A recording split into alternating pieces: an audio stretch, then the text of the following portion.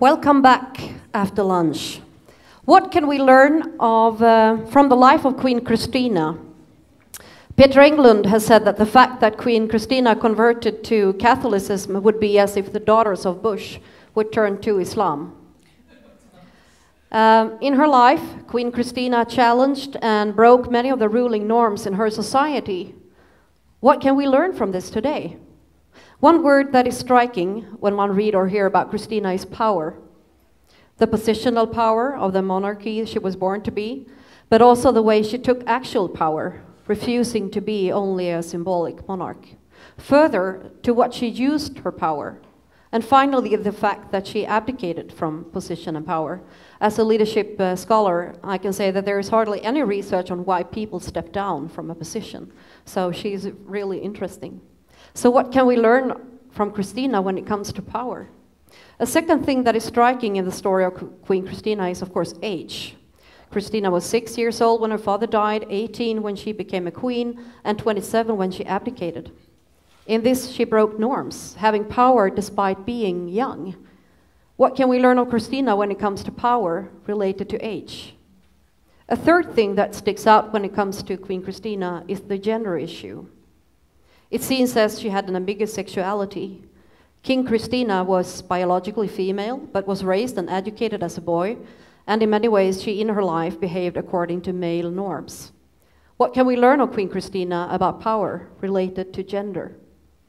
Queen Christina is fascinating in the way that she broke several values and norms of her time about many things. In this seminar, we will focus on power, gender, and age. And we also want to translate the lessons we can get from this to today. What are the challenging norms of society that younger generations meet today?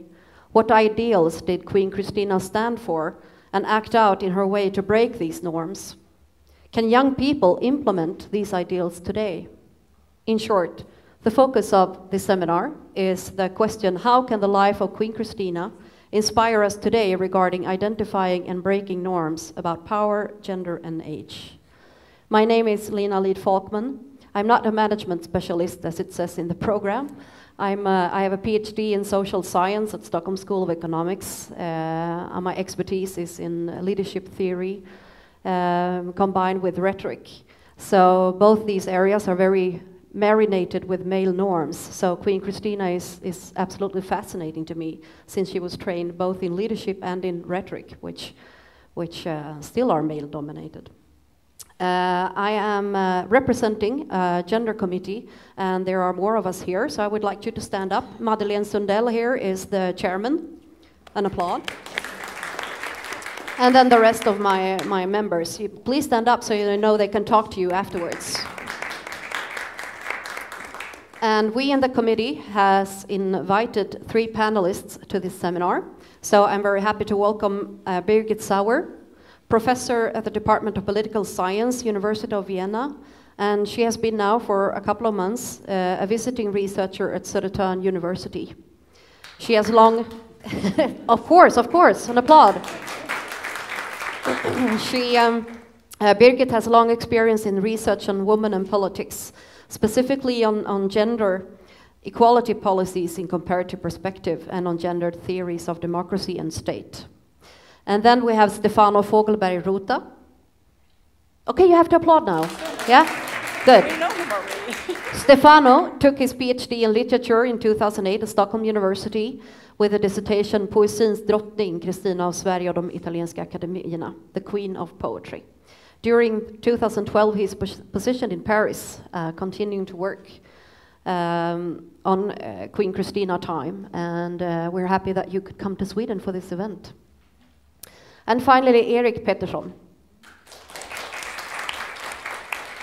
Good, now you get it, after every person, yeah.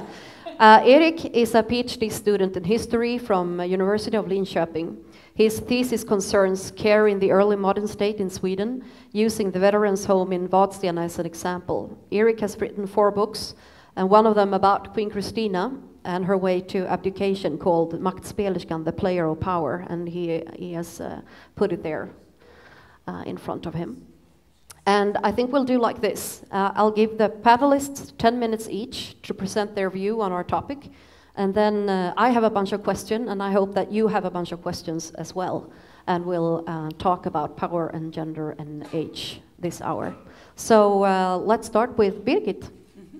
Yeah, thank you. So we're welcome after the lunch break, and I'm talking a bit about being a political woman, the ambivalences and the paradoxes, and we have been talking about this already this morning. So the aim, what I'm going to do, I hope in the next 10 minutes, is to reflect on how we can interpret Queen Christina's life with respect to women and power today. So it's not that really what can we learn, but how can we interpret it? Is that okay, or is it better like that? So we could say modern political world, modern politics is a men's world. The Republican notion of politics since the French Revolution has developed as a male-dominated sphere where men play men's games about power, as the French sociologist Pierre Bourdieu put it. Also, democratic politics can be described as masculinist and as androcentric, as an androcratic politics and not as democratic, so more about the sovereignty of men and not the sovereignty of the people. All over the world, women are underrepresented in political decision-making institutions, and also in a country like Sweden, where, for instance, the quantitative representation of women in parliament is rather high. Women in politics are still seen as different, and women's issues are not equally represented to the issue of men. So then, which lessons can we draw from Christina's life for women in political power today? And of course, we cannot straightforward compare Christina with female politicians today. So our reflections have to be sensitive with respect at least to two dimensions. The first dimension, of course, is the time dimension. So the regency of Queen Christina was rather different from modern politics. Her regency marks, we could say, the slow transition from medieval Ancien Régime to modern politics. So we could say that she was at the threshold to modern politics. But anyway, in Christina's time, politics was restricted to a small group of nobles, and the sovereign was not at all responsible or accountable towards the people. So this makes a huge difference to Republican or even to democratic politics. However, in the so-called early modernity of the 17th century, new forms of state organizations did emerge. And for instance, the Westphalian Peace, which Christina was pushing and negotiating, resulted in a total reorganization of state power across Europe. And the modern state, the so-called territorial state, the Westphalian state, emerged after that.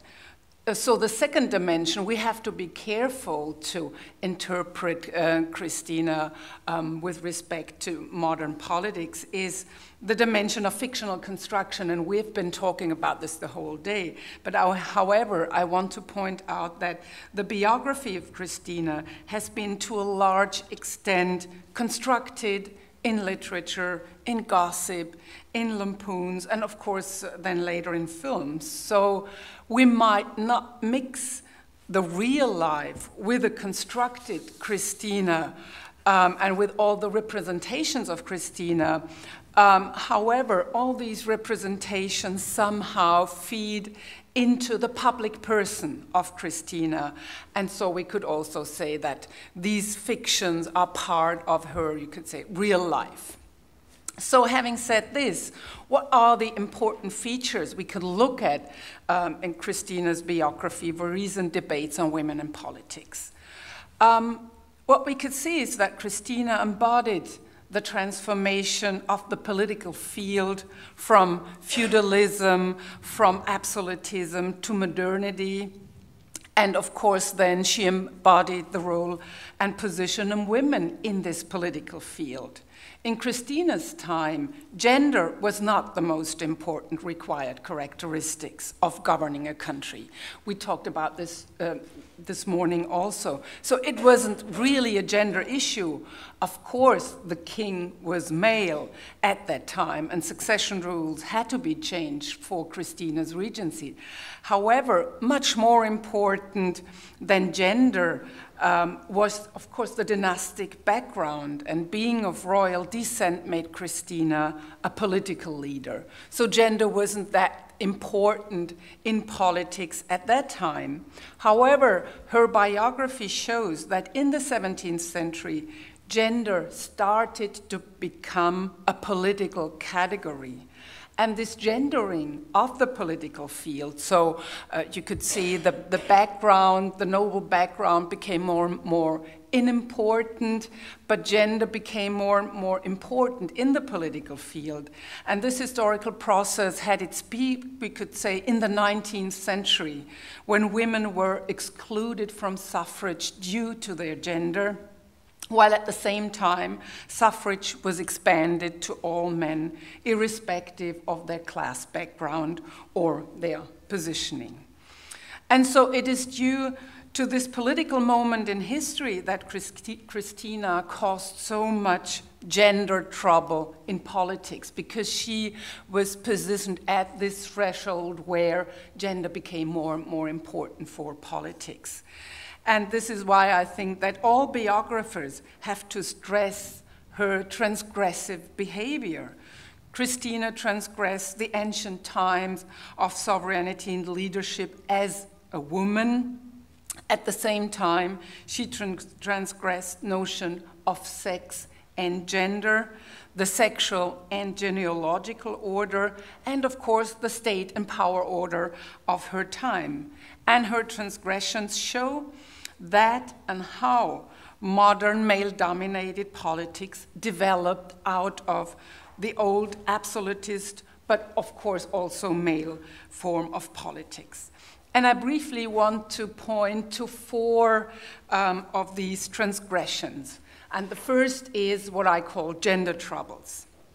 So Christina was a woman who was aware of power, and she wanted to exercise power all of her life. Also, she wanted to exercise power, and she was very aware of it. So at least that's how got her biography. And we also can assume that Christina did not want to fit a female role image of being powerless or being only the object of male power games at the court.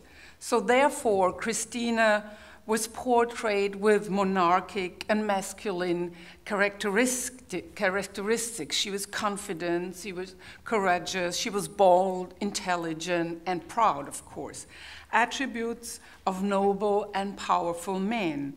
Hence, she also had to behave like a man, so she had to acquire a male gender. Like in a nutshell, we can see in Christina's life the precarious and ambivalent positioning and constructions of women in the political field. Women in politics are always transgressing the borders of their gender, and until today, they have to change their traditional gender role and becoming more masculine in order to demonstrate leadership. And femininity still is a sign of weakness in politics. But however, the thing is more complex because it's so paradox. And the paradox is that women in power are criticized for both, for being too masculine and for being too feminine. I don't know if you remember the tears of Hillary Clinton. There was much debate about her tears. There were occasions when she didn't cry publicly, so she was criticized for that.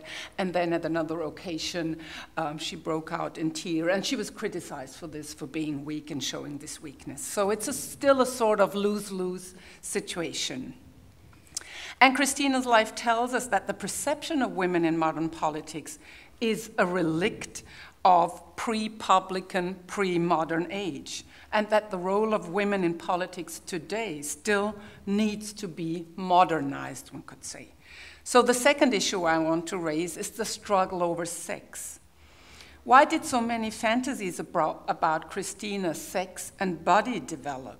Christina's body became a battlefield for, one could say, hegemonic structures, constructions of a political leader. Such a powerful, such a lavish and extravagant sovereign as Christina was doubted to be a biological woman, and these doubts, you can find these doubts all over and all over again. So not only her gender role was contested, but also her sex, her female body was put into question. Christina was said to be a biological man, or at least intersexual.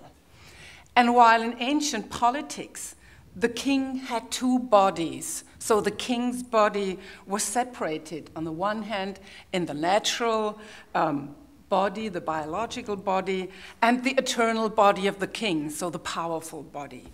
What we could see is in the person of Christina that the queen didn't have two bodies, or at least the two bodies were merged and they were not separated. And they were blended and collapsed into one body of Queen Christina. So doubting her sex, doubting her natural body, meant then also to doubt her ability to govern and to exercise power. Christina then was portrayed as the embodiment of sexual difference in power. And this paradox of politics hasn't been solved until today. Still, the body of female politicians is marked as different as the other body that does not fit, while the male body is not marked. It is still seen as normal. Women politicians are still confronted with the paradox of having a female body and a male gender. So the third and the fourth point, I only want to point out very briefly. This is third, the transgression of heterosexuality and of heteronormativity.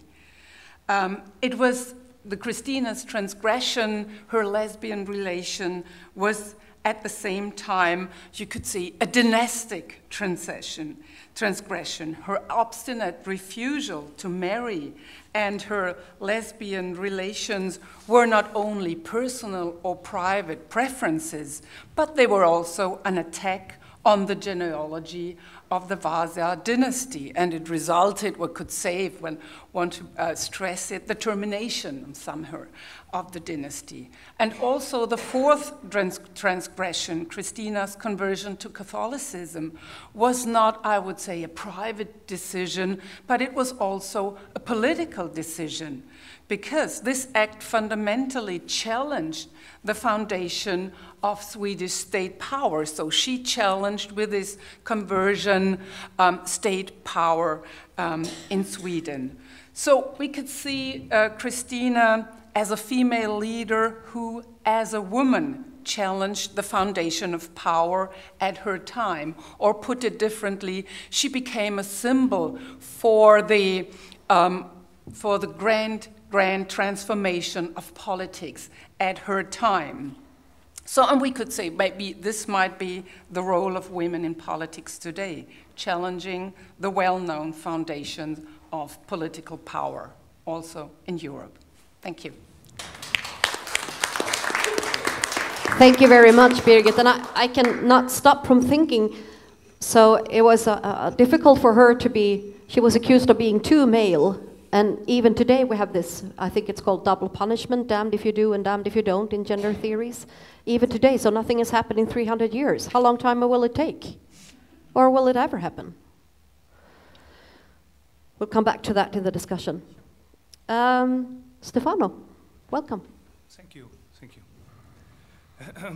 Me on my side, I will try to focus more on the cultural ideals of Christina, trying to suggest that her deep patronage of the arts, her deep involvement for culture, could possibly stand as an example, even for young people today.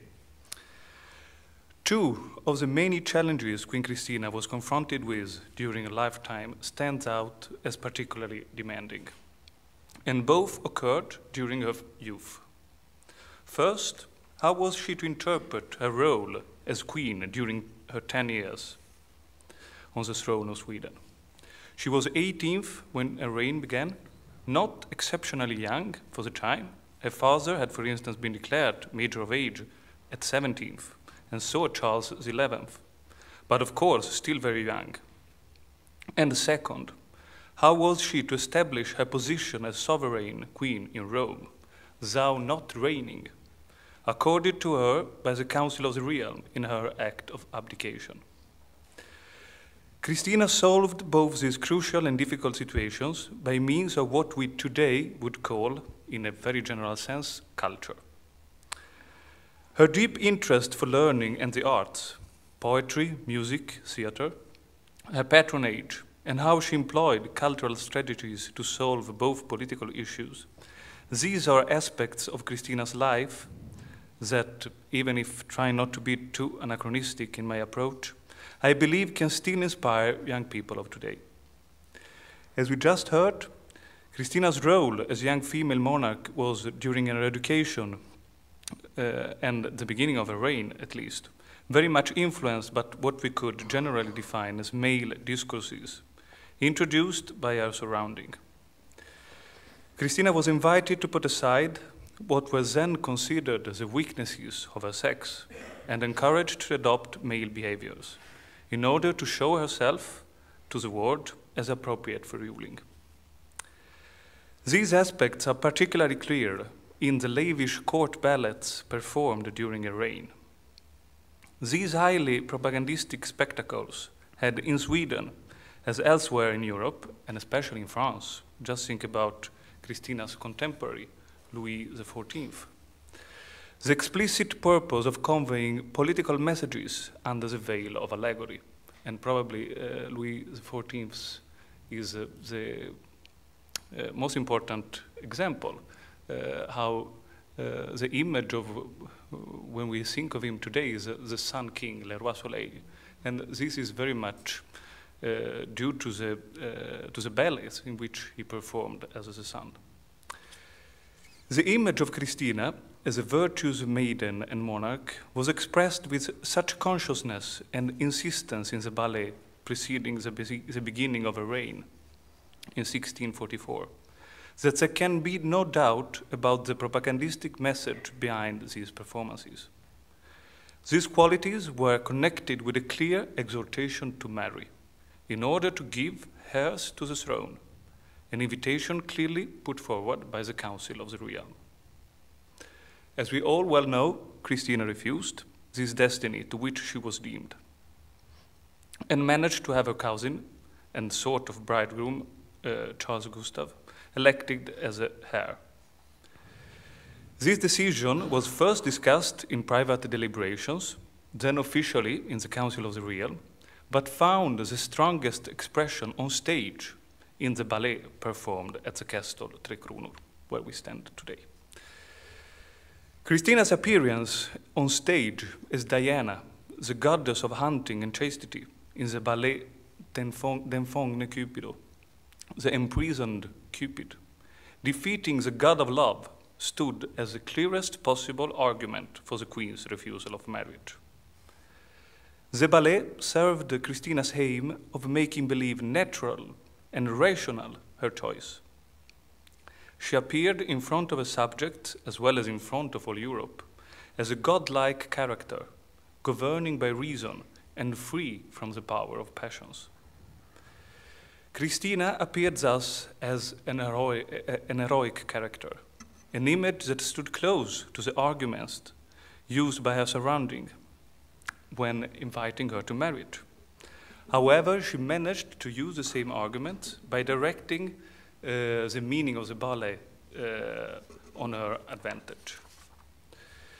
And just a short excursus on heroism and heroic virtue, these completing virtues that Aristotle talks about in the Nicomachean Ethics as a virtue pertaining to the most distinguished individual and approaching man to the divine. These kingly ideals was, of course, closely related to nobility and is therefore, I'm afraid, not particularly practicable in general for young people of today. These were used as a mean to introduce some sort of divinization of the Queen, legitimizing absolutism and its ideals. Heroic virtue has nonetheless not only an ancient character and context, but found even important religious implications. Christina's heroic character appears, in fact, as an element of constancy between her Swedish and her Italian time, an ideal that had not only to do with military deeds. She would use, in fact, to describe, she will, rather better to say, that in her academy, the academicians were invited to discuss on heroic matters, to describe her own Christina's offer of the crown, an heroic offer of the crown for the sake of Catholicism. This is in fact the core of the activity of a Roman academy, Accademia Reale, founded in its final form in 1674, which had two main activities, poetry and learned discussions. And obviously, the core of the praise of Christina was her conversion to Catholicism. But the Academy had also the function of a sort of political platform, we would say today, for her claims as sovereign queen in the papal city. Not even in this case, I would say, Christina's example as Catholic convert appears to me as generally appealing for younger generations in Sweden and in Europe. Still, the ways in which Christina, through culture, achieved her political aims, or better, the political ambitions pertaining to her cultural patronage, are aspects that I think can inspire us today. Cultural patronage was for Christina a way to legitimize her position and power, first as young queen in Sweden, and then as a sovereign monarch, thou not reigning. In other words, if I should try to describe it in another way, we could say that through patronage, through culture, Christina actually tried to shape her own world. Of course, patronage is common to many other kingly personalities, and we just mentioned Louis XIV. But as it was suggested this morning, I would say that patronage found another dimension with Christina, and she stands literally between the patron and the author, I would say. The engagement of her cultural interests are so strong that you could say that she's not only supporting cultural activities and events, like we could think about some sponsorship today. She's really involved in what is occurring around her.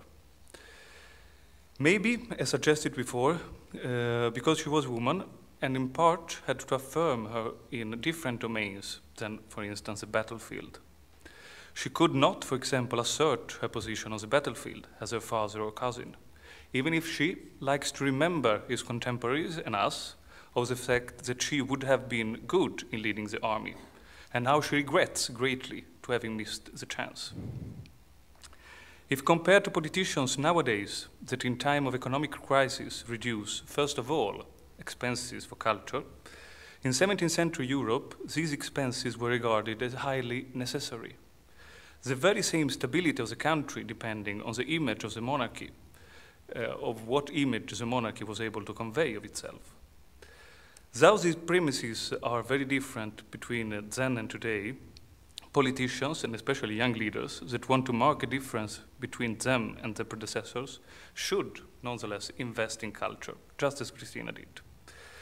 This would lead, it's not only a question about image, this would lead, as we know, to a more just, competent, and rich society in every aspect. Here lays, in my opinion, the actuality of Christina's legacy, even for young generations. The power of culture to change, actually, the realities that surrounds us. And with these words, I stop. Thank you. Thank you, Stefano. And my thought is of the education today, where liberal arts and fine arts are losing ground in education. How important this was in forming Christina, and what the generations of today actually can lose the power of shaping their world. Thank you very much. Eric, last one out. He's in his 20s. I have to say that. But isn't that interesting? How he is... Someone in his 20s spent years reading and writing about Christina. I think that's a lesson as well, how fascinating she is. So having opted your age, go ahead. Yes. Do you hear me in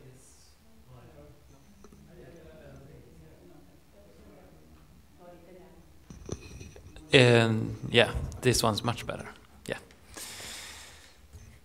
Yeah. When Christina was born on the 8th of December 1626, the world was in many aspects very different from ours today, and that we have to remember, I think. She was born as daughter of Gustav Adolf, who was the only male member of the Vasa dynasty, or at least the Vasa dynasty in Sweden. There was a part in Poland, as you know. And he was very eager to have an heir to the throne. His wife, Maria Eleonora, had given birth at least one time, as we know, and she had a daughter then, also called Christina, and she died at only 1 or 2 years of age. And she also had at least 2 miscarriages. So when it was announced that Maria Eleonora was pregnant once again, everybody hoped that this was a prince that would give the Vasas an heir to the throne, of course. And at first, when Christina was born, the women who took care of her also thought that this was the case. Christina has written about this event. Of course, she couldn't remember it herself, but she has been taught about this later on. And Christina wrote that she had a very strong voice and that she was covered with hair.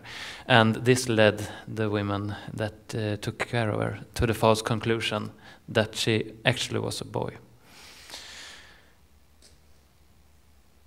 And she also writes, and that is very important, I think, that the only person who did not care that she was a girl was her father, Gustav Adolf. And he said from the very beginning on that that Christina should be raised as a prince, that they should make no difference.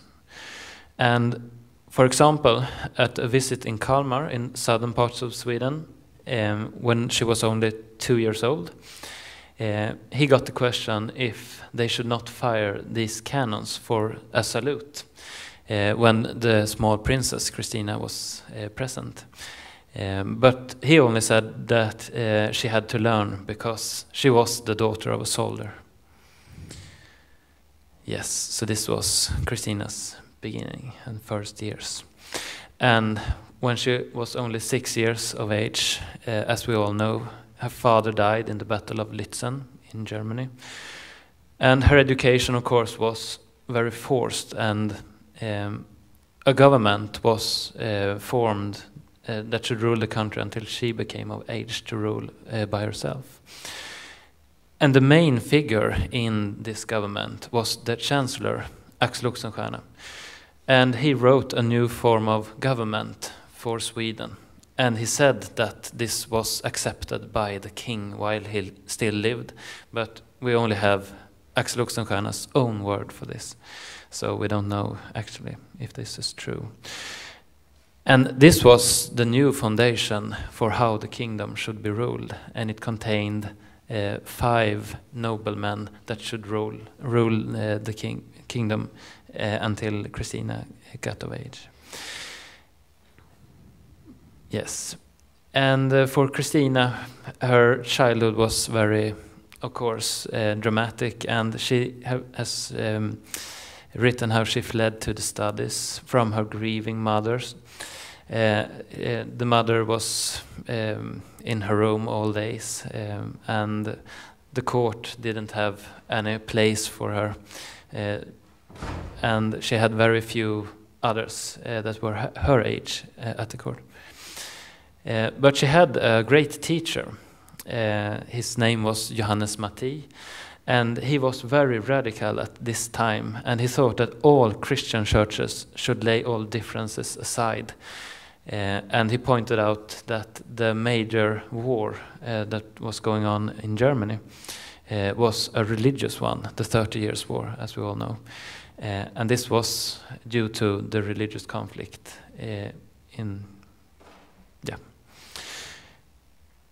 So, Christina had this very radical teacher of hers.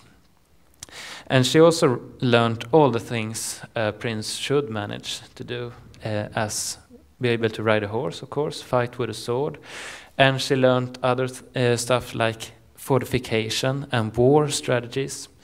And she learned history.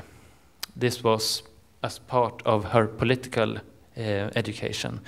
And her educator in this field was, of course, no one else than Axel Oxenstierna himself.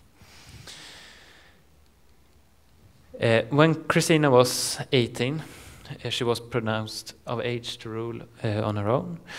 And she had learned from this great master. And the first thing that she didn't do was that she did not sign this form of government that Axel Oxenstierna had written. And this meant that she had almost all power in her own hands at only the age of 18. And she, of course, had to listen to what her advisors said, but she didn't have to follow what they said if she didn't want to. Soon enough, she realized that she wanted something else than to rule Sweden for the rest of her life. She could not get married without having to deal with the power struggle of the marriage. At this point of time in history, the husband was always the leader in the marriage of the couple. And this meant that she would have to step down from the leading role in the marriage. And this was not something that she could accept. Her destiny from birth was to rule, so she said also. And of course this became a major conflict for her as well, being a woman in this system that was formed for men. And after just a few years on the throne, she explained her position. She had a successor pointed out, her cousin, Carl Gustav, as we heard her before. And she said that he could lead Sweden in battle if necessary. And he could also form a new strong dynasty, which she couldn't. And the Vasa dynasty would end with her. And of course, she motivated it with the motive that Sweden needed this man, this male figure, to lead the country. She didn't think that she could manage this role. And also, which is very important, I think, she mentioned her own longing for freedom. And this is a key point, I think, for her own motivation to leaving the throne. And what can we learn from this today? I think most of all the importance of education and skilled teachers. We have, as I pointed out, this Johannes Matti, even in this time he was very radical. And I think that was very important for Christina. And he gave her much input on how she could live her life. And also she had input that she would never have with another teacher. And also I think she learns us that it is very important to follow what you really want at heart, and not necessarily what you're destined for or what the role that you're born to decides for you. Yeah.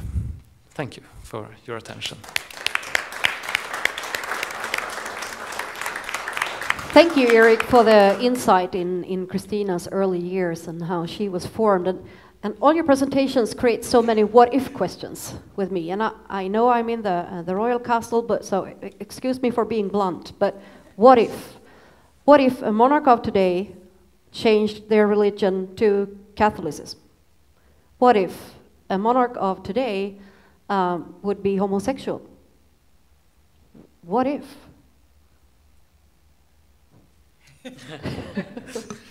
I'm not that familiar with monarchies, as we long ago lost the tradition, luckily, of monarchies. But we could ask a question, what is if a modern politician is homosexual? And what, again, we could see, so I have the cases of Germany and Austria I'm most familiar with, that it's much easier nowadays for male politicians to get out of the closet. So in Germany we have quite a few. I don't know, I'm not familiar with other countries. But for women it's still not that easy to get out of the closet and saying, oh, well, I'm lesbian and I'm a politician in power. And I think this is still interesting also with this sexual troubles that, of course you could say, well, it's not that interesting which sexual orientation, for instance, a politician or a monarch has. Although it gets more and more, it gets more to the public, so it's not a private issue. That's what I mean with the notion of the two bodies of a public person or of a politician. They get more and more merged, or they collapse into another. And so what I think it's still interesting that whenever you look what has to do with sex or with gender or with sexual orientation in politics, that we still have the difference between how men are perceived and how women are perceived. So.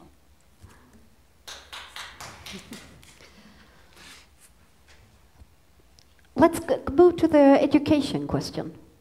What would happen if Queen Christina would form our education today? Would we have war strategy? Would we have 8 languages in school? Would we have liberal arts? What would we have? And great teachers, I assume. Great teacher, of course. Yeah. And of course more languages, I think. And of course to speak the languages, that was important in her position. It wasn't to write. She was awful at spelling. For instance, she wrote French all her life, and yeah, it's not that easy to read today. But yeah, and history, I think. She was very fond of history. She always read Tacitus and all the antique writers and so on. So history and languages, I think she preferred best.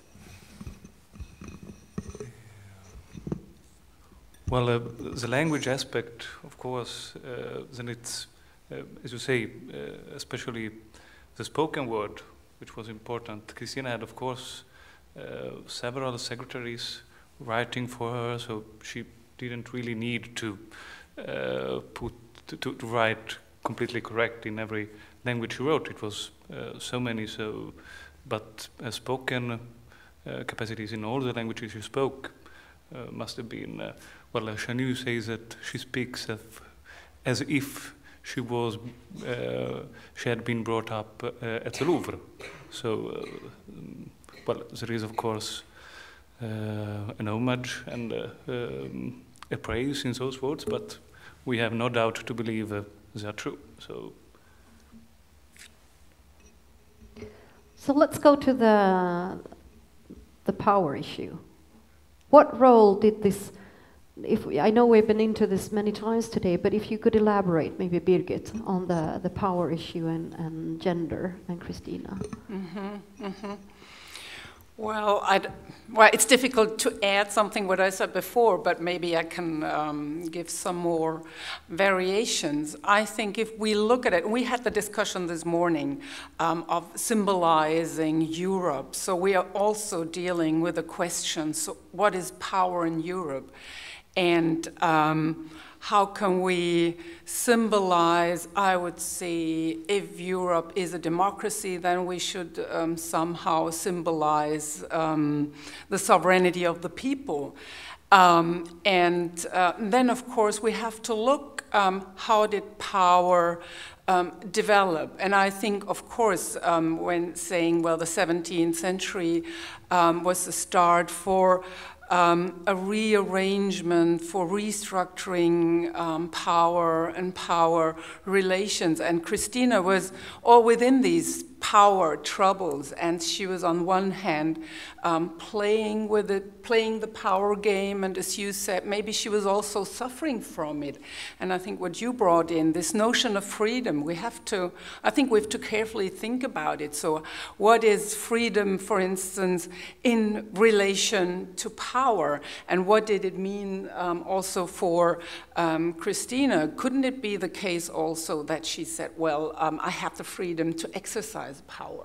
I'm not familiar as you with her biography, but what I was reading was, I had the impression she also thought it's a way of freedom to being in power. So, but it's always the ambivalence. And then I would say, if we look then at gender and power today and under European conditions, we really have to carefully look what could be the way to, on the one hand, democracy, also to equality and freedom. So I think this is, maybe equality wasn't that the question at Christina's time, but I would say this is the question, the broader question of gender in politics, of women in politics today. How can we look at equality on the one hand, freedom on the other hand, and what is then, what does power at this very special moment then mean? So it's more a question, it's not an answer.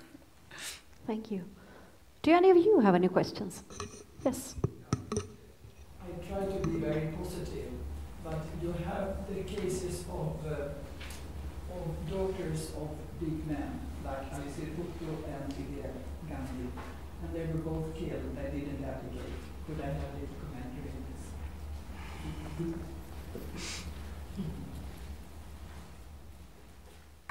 this? Anyone? Yeah, I'll try. I think it's a kind of pattern I try to... Yeah. I don't know if the killing makes a pattern, but what is clear is that that for women, we're trying, political science, we're trying to make typologies. What are the roots, the ways of women, for instance, coming to power? And then you have modern democracies, party democracies, where you could see, well, you have to go into the party, and then sometime you go up the ladder, and then you're lucky to have this position. Or you have the other way, saying, well, you're coming out of a dynastic tradition. And so the daughters of big men, they took more of this dynastic road. Today we have a third road saying, well, we have quota systems. So, yeah, it's not a sort of meritocracy, because meritocracy doesn't work, but aristocracy maybe worked at that time, being a daughter of a great man. So in modern democracies, we have the other way. And, well, there was also a very sad case in Sweden of killing of female politicians. So I wouldn't say that this is the pattern, but it could be, yeah. Yes. You can't hear me. Oh dear. I'm Margit Wallsten, and I'm dealing mostly with European issues. I'm looking at your book here, Erik Pettersson, The Power Player. You have a subtitle. Why this subtitle? Queen Elizabeth's Revolt. Yes, I think she revolts against the system built by men, mostly, by Axel Oxenstierna, by even her father, and she doesn't fit this role, I think. And of course, revolt is kind of a strong word to use, but I use it so that one will be able to see what she really does and how strategic she is on her way to what she wants. And I especially think that her not signing this form of government is one way of really revolting against the system. So, Erik, what do you think was her drive? What was her motive? She could have stayed just a symbolic monarch. What was her drive to take power? I think it's very difficult to see. Of course, 300 years ago, yeah. But I think that she wanted this freedom that she could not have in Sweden. Mm. And we had a different climate of thoughts, and she wanted another sphere, culturally, of course, and intellectually. So, and she just could not find that in Sweden at the time. And I think that was the drive, the motivation for her personally. Of course, also that she could not deal with this gap between her biological side, that she really was a woman. They have actually seen her body in Rome to see if she really was a and it's horrible that they had to do that, but it says something about how strong this notion of her not being a real woman is, as you said.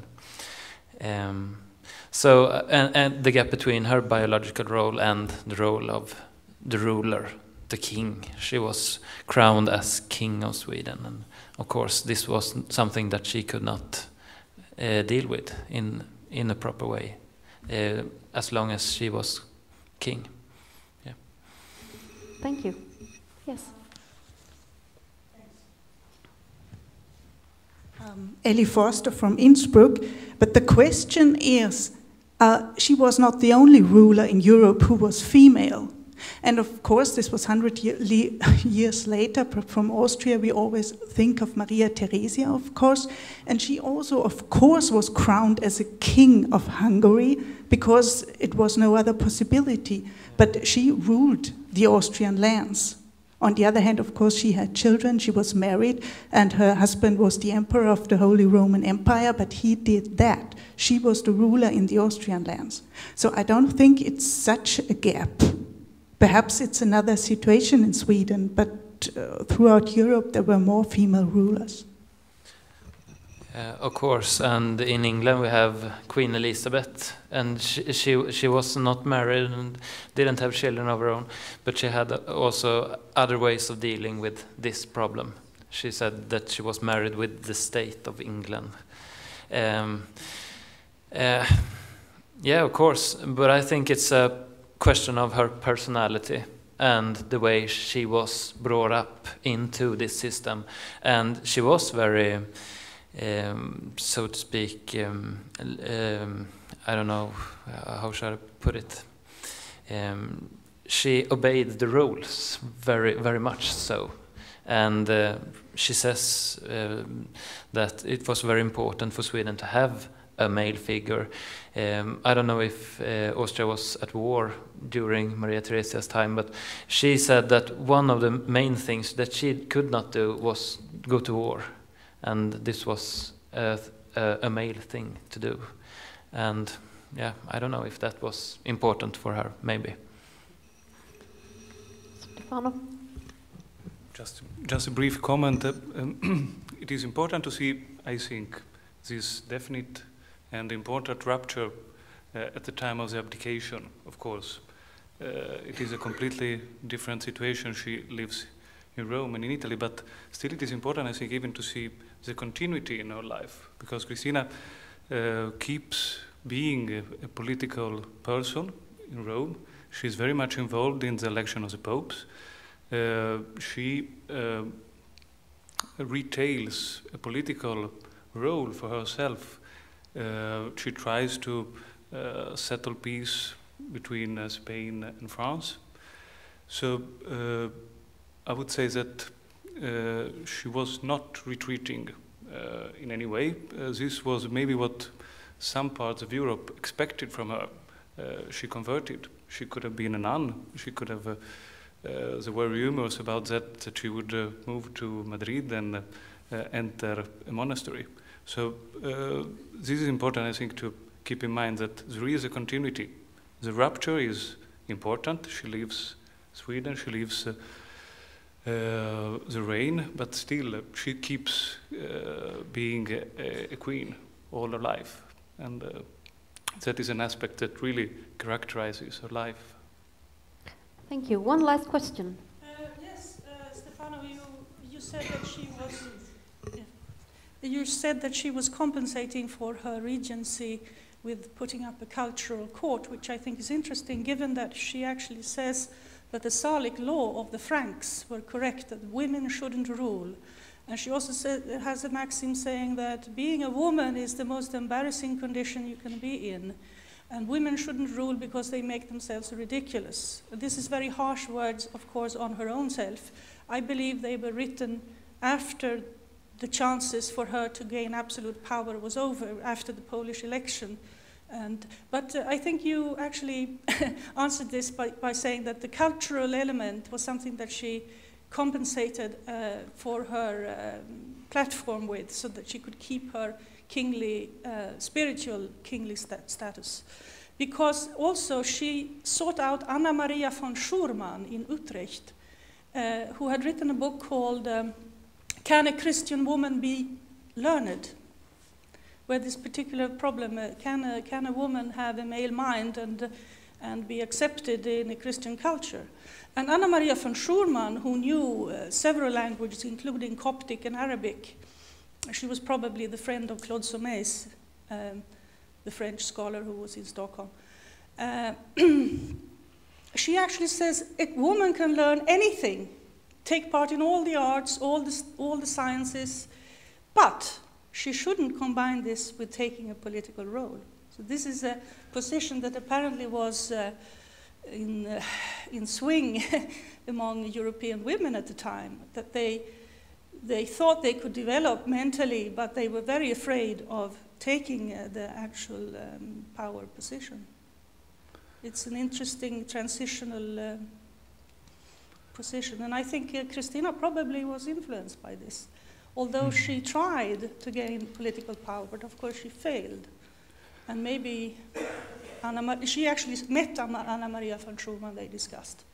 And it must have been this book that they, at least one of the topics were concerning this. Thank you. Yes, you can, of course, I think it is possible to see Christina's life as due to the fact that after moving to Rome, actually she builds up this court where culture becomes her land, her reign, her sovereign space. So,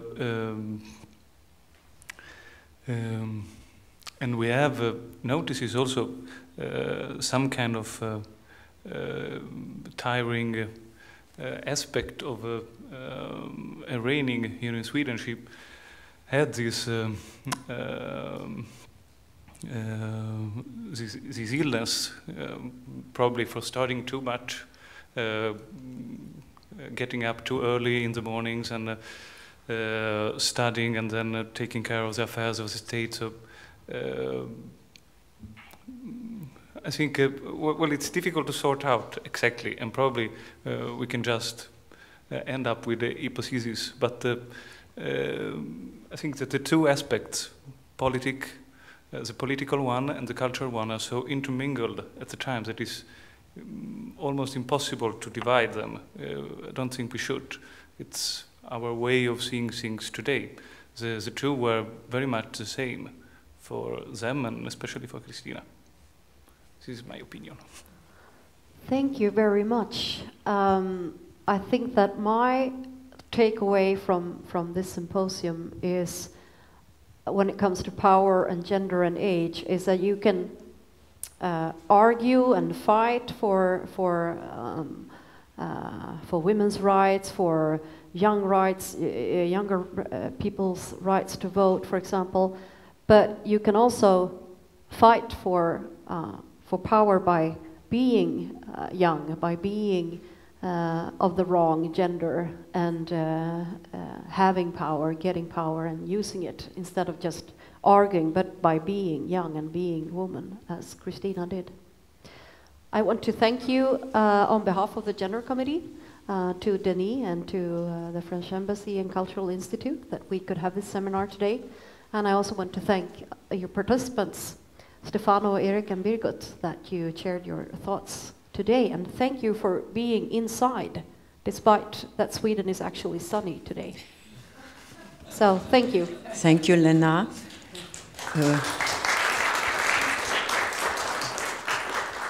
We invite now Elinor for the next speech.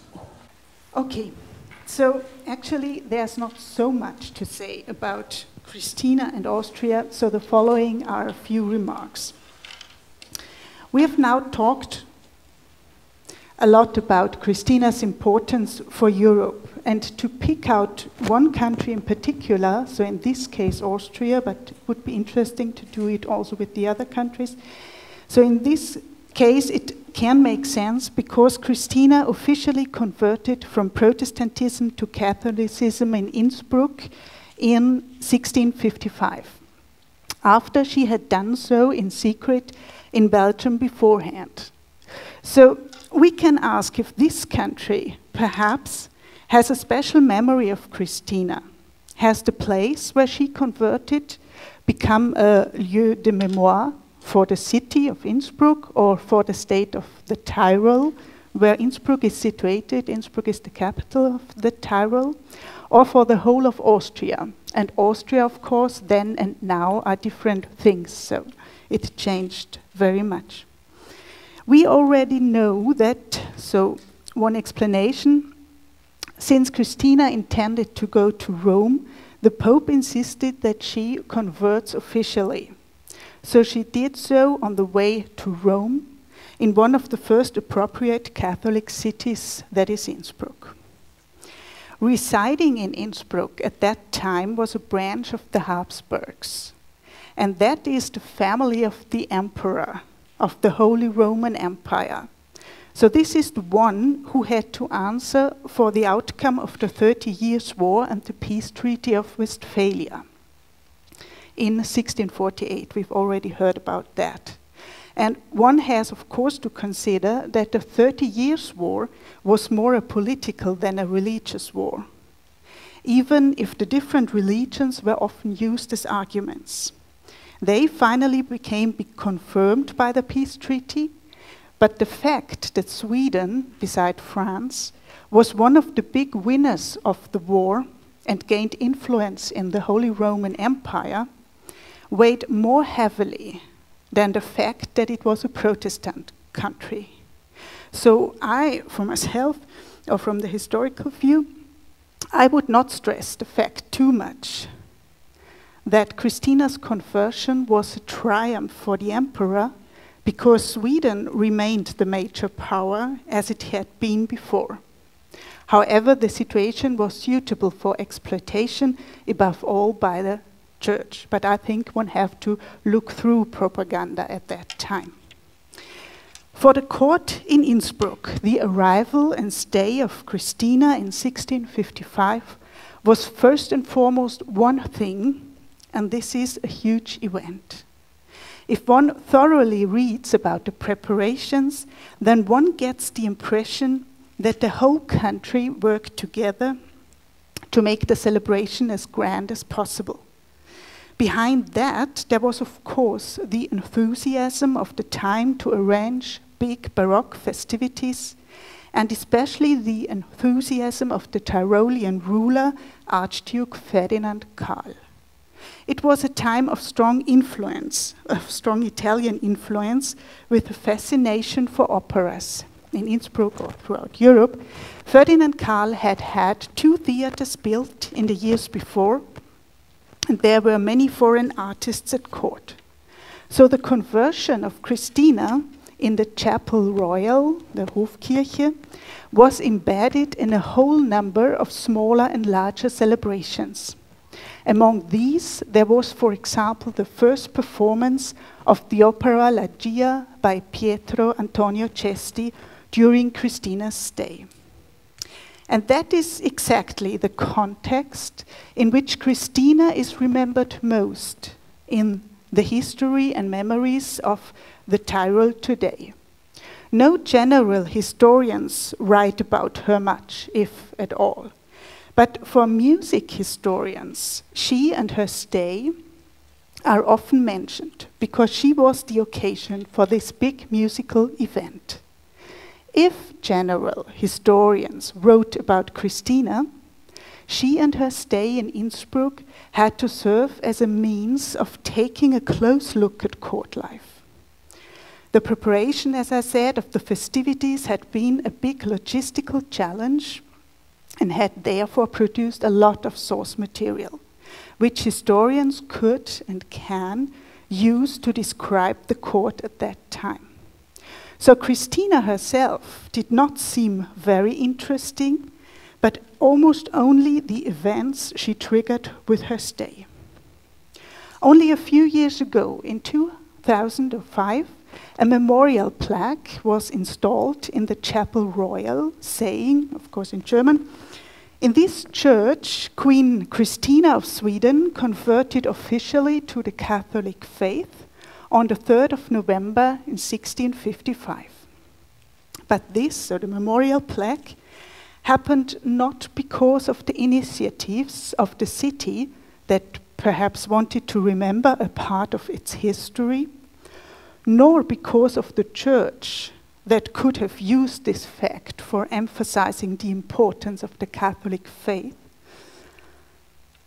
It originally happened because of Swedes who are living in Innsbruck, and especially because of two Swedish city guides.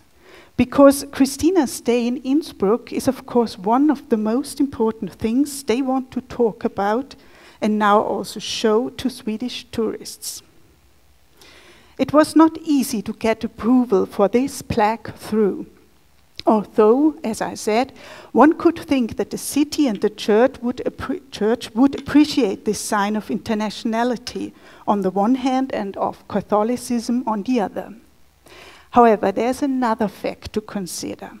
This Chapel Royal is a special memorial site in Tyrolean history. It was erected in the 16th century as a burial place for Emperor Maximilian I. He himself was a great strategist of public relations. During his lifetime, he wrote books about his adventures and at the same time, of course, about his greatness. Many buildings in the city of Innsbruck, where he spent much time even after he had become emperor of the Holy Roman Empire, still show this intention to present himself as a great ruler. And he planned his burial place, inspired by the burial places of Burgundy. This was, of course, no coincidence. Maximilian's first marriage was to Maria of Burgundy.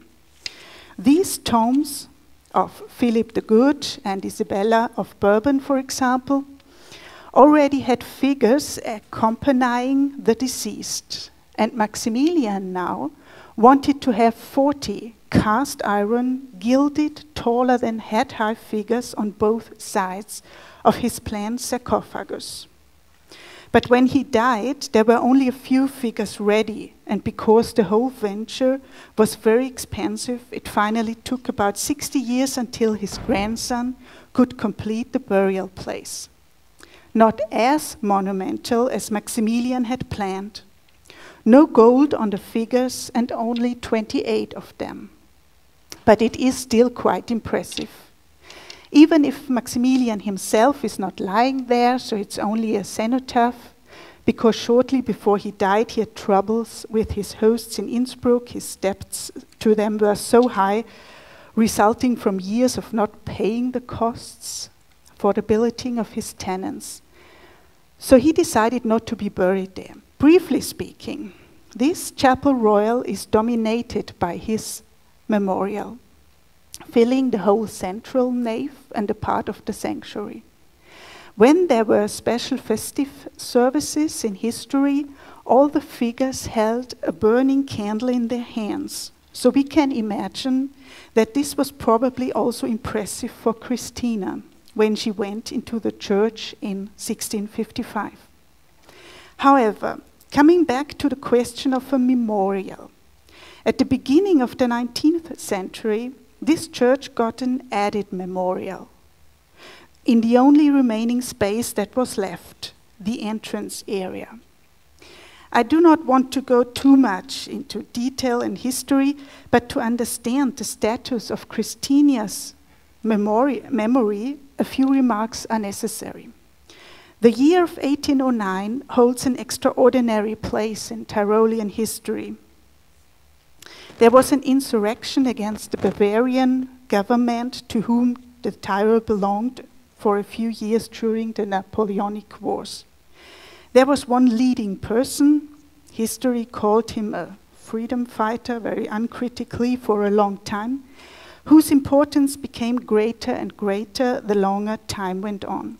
So his burial place is also in the Chapel Royal with a big monument. He was originally shot in Mantua, but later officers exhumed his bones and brought them to Innsbruck. With this, I wanted to show how symbolic this area is, where Christina's memorial plaque has been installed.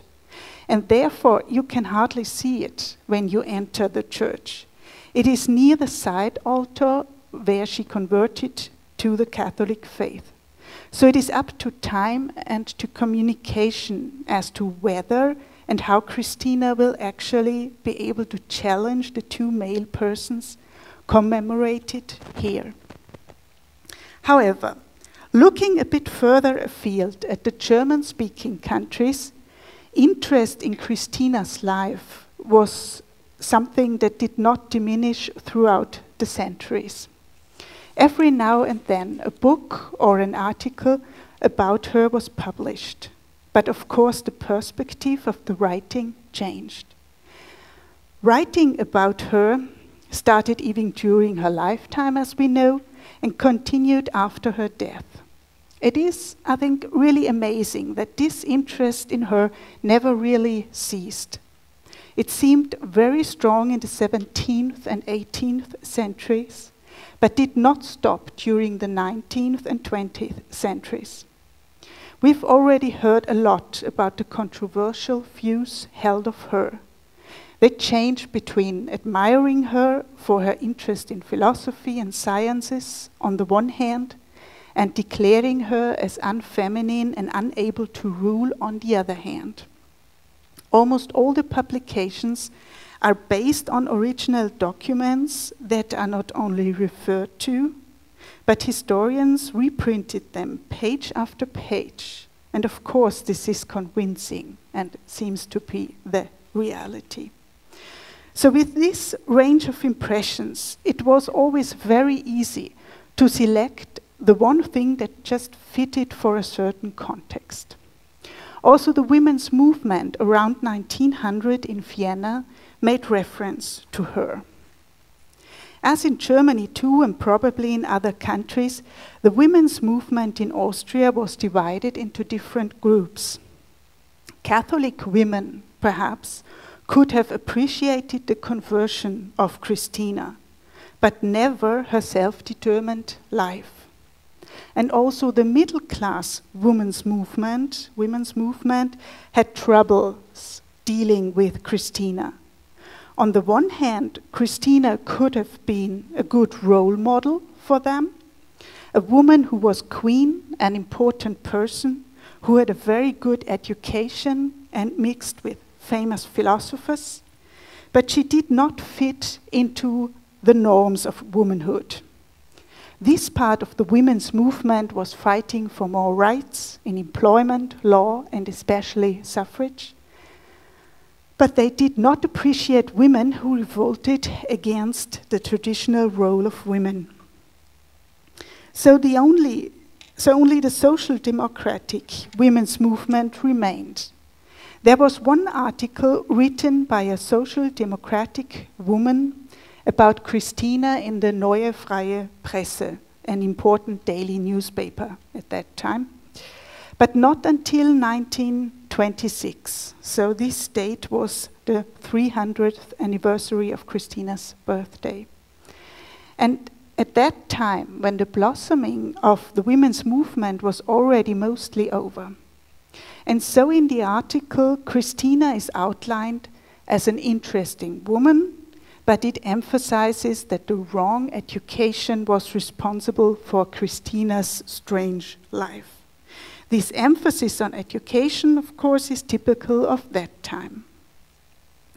So in summary, normally a person is suitable to be considered a hero if one does not know much about him or her, because then there are many blank spaces to fill with the necessary or wanted values. In Christina's case, there seems to be very much we know at first sight. But when we look again, we do not know much very in detail. And this uncertainty, combined of course with her glittering life, makes her suitable for different, almost arbitrary interpretations. So from my point of view, it's important, very important, to recount her history as completely as possible and to embed her history in the historical context and not to single out some aspects. Otherwise, the arbitrary misinterpretations will go on and on. Thank you.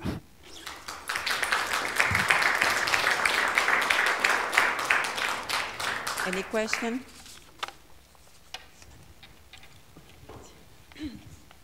I think you pointed out a very important issue, namely that there hasn't been written a really good historiography of Queen Christina, due to the fact probably that she's a Swede in Italy, a Roman citizen, with Swedish historians following her far away from the archives in Rome and so on.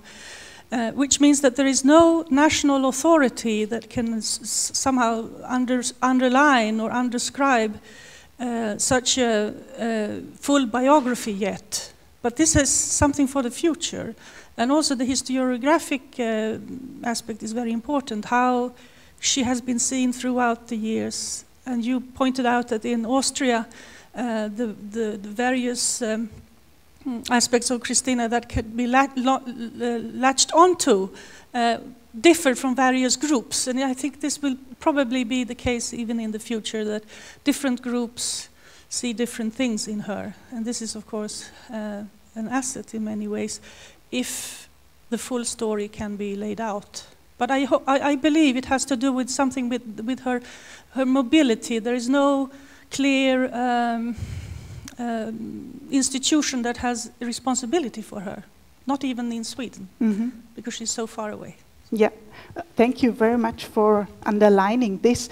And so that's therefore I appreciate your work. I haven't read it, but you are combining the looking into the Italian sources and the Swedish sources. And this is highly necessary because, of course, we all know that it's so necessary to look very critically at the source material, because I think Eric mentioned that she herself wrote about her being a child with all this hair. If there are no other source material, of course she was constructing her own personality. And so I think it's all running through the fingers, dealing with the source material. Thank you. I just wanted to thank you as well as Susanna did for you pointed out, I think, a feature that is really important to bear in mind, that probably these different Christinas we have, they are obviously naturally a consequence of her own acting during her lifetime, but also to the fact that, as Susanna said, she's been moving through the countries, and the problem also is that there seems to be these blank spaces, as you said, that are open for different interpretations. And that is why it's so important, as you said. Well, this is just most a comment to what you said, but it is really important to look at the sources, to try to be as accurate as possible, and not to take up the challenge she gives us as scholars, to follow her route, to follow her different languages, to follow her different interests. I mean, I've been writing about poetry, but I suddenly discovered that I should at least have some kind of knowledge in alchemy, just to give, and that is not easy. It's not easy to have an idea of what it is about. So that is a challenge, but if you try to follow a path, a lot is given in reward, because then what really opens is a really universalistic approach to culture, where she still, and I think probably me and Susanna, we agree on that, I hope, that she maybe looks more back in time than further on. She's a true Renaissance patron of the arts, taking into consideration classical languages, modern languages, poetry, art, music, and at the same time practicing. Well, not all of them, of course, but as we heard this morning, at least trying to write and trying to express herself in an artistical manner. Well, it wasn't really a question, just a comment. But yeah, thank you for that. Any question?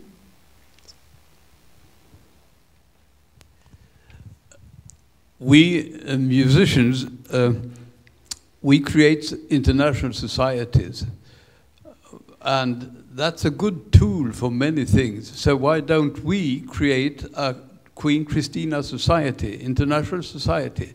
Now, with internet, it's so easy to have an internet society. We can all have our addresses and we can speak daily about so many things. We must come together around Queen Christina. And of course, my aim is to force you to assist us into recreating those terribly fascinating ballets de cour, which are the illustration of what life was in those days. I wrote a wonderful article in our deceased review Artus about this, and I quoted Baldassare Castiglione, Il Cortegiano, in 1528, when he said that it was obvious that all people needed to be able to dance. And this is what sort of characterized society in those days. Those who couldn't dance couldn't go to a fine society. It was part of the education. We have lost so much in education, we know. And we musicians, we know now how to perform the music exactly the way it was done in those days. We are looking for choreographers who could do the same thing. We have big books on how to dance and so on. So a Christina society would bring us together next time, and we should have a Fredsarvel ballet performance of leading people. Heartily welcome. Thank you for this wonderful idea. So, you have a question? No. In this case, Elinor, thank you very much. It was very interesting to know something about Christine in Austria. And thank you. It was a very nice day. I hope for you too. Thank you to everybody, to all the participants, to the public. And I wish you a good weekend. Goodbye.